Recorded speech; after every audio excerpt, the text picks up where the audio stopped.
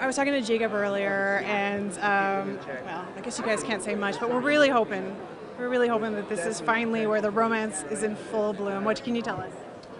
I feel like the romance has been in full bloom for a couple of seasons, but I guess with the threat of war, they're finally having to deal with it and like approach the issue kind of head on. So Dancing around it, though. I mean, obviously they're both very dutiful people. They've been hiding behind their duty, but now duty calls, absolutely, but it kind of can't be left unsaid. Whatever it is, that's got to be unsaid. Like, it's got to be said between them. So moving on, Jacob said that Daenerys found it in the budget to give the Unsullied sleeves this season. How's Missandei's wardrobe over in Westeros? Much warmer, much more material.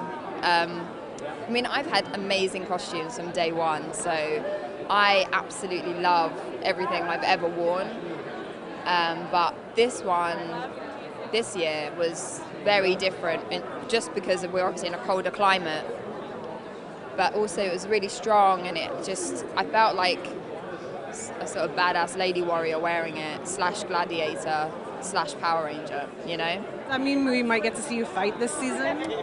I mean, I feel like Missandei's a very peaceful soul, so I don't know about that, but yeah, that would be fun. Like, maybe I should get that in somewhere.